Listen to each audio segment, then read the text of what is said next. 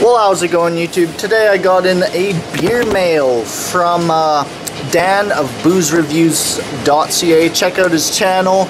Yeah, I already got it unpacked. I had to get it unpacked real quick, but yeah, let's see what's inside this one. First off is Rock Creek from Big Rock, their cider.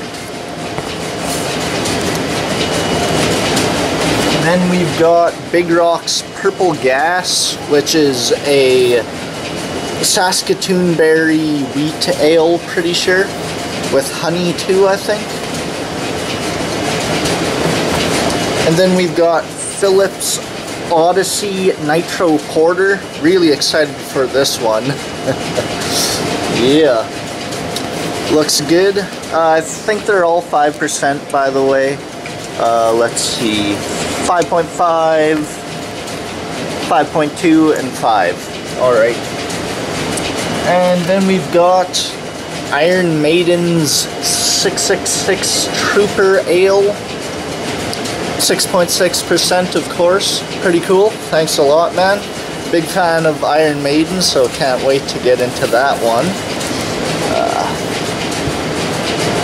And then we've got Whistler's Dunkel. It's a, let's see, Winter Edition Dunkel. Yeah, Dunkelweizen, 5% alcohol. Thanks, man.